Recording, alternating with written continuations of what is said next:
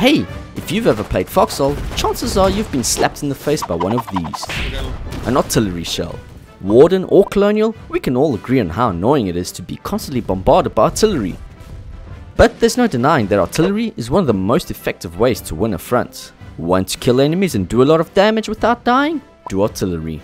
Not only can you kill people from a safe distance, but you won't even lose your artillery gun. Well, as long as you set up safely between defenses that have active AI, especially if you're using the Colonial 120mm. Since it's classified as a vehicle, an enemy can just jump on, claim it, lock it, and you'll just have to sit there helpless and watch your defenses kill your own gun. You won't have this problem for the Warden 120 and both 150mm guns because they're emplacements and can be put in the octagon trenches for extra health.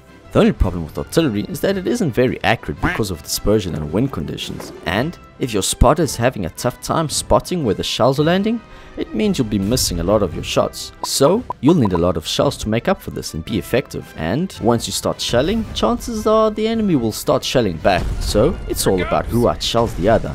And this is why I wanted to build an ammo facility. You see, there's two ways of getting ammo for artillery in this game. Option 1 is to use the preset factories and mass production factories and get crates of 120mm and 150mm, which then needs to be placed in a base and pulled in visually, which takes a lot of time. Or option 2, you can build your own ammo facility, which takes time and effort to build, but once it's up and running, you can pump out shells and place them on pallets ready to be sent and used on the fronts. The problem is getting the pallets of ammo to the front from the facility, so I thought I'd solve this problem by making the facility close to the front line. But it was risky because the closer to the front line, the more likely it would be that it would get destroyed. But I was ready to risk my facility being destroyed, so I found a nice spot in Deadlands near a coalfield and began building. Once the first few buildings were up and the active defenses were ready, all I could do was wait till the tier 2 facilities were unlocked, and with the front still holding, I peacefully logged off.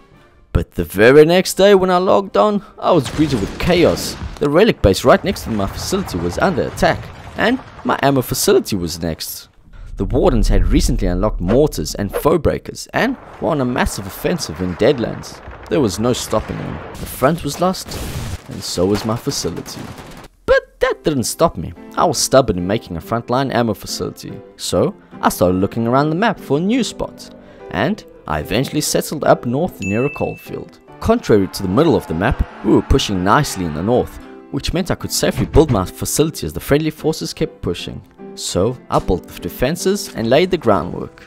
Luckily, tier 2 facilities hadn't unlocked yet, so I still had time to catch up. There was even time for some sneaky salvage retrieval right on the front line. With the groundwork laid out, all I could do once again was wait.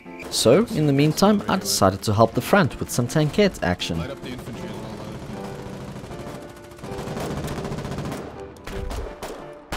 I'm dead.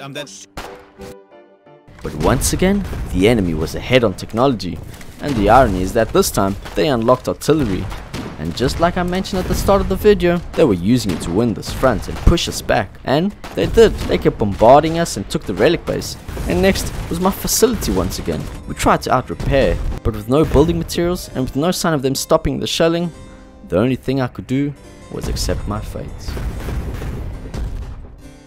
Unfortunately, I wasn't able to get an ammo facility up and running on any of the fronts because the Wardens just kept pushing and ultimately won the war. That's it for this video. Hit the like button if you enjoyed it, and don't forget to subscribe if you want to stay alerted for more videos in the future. Bye!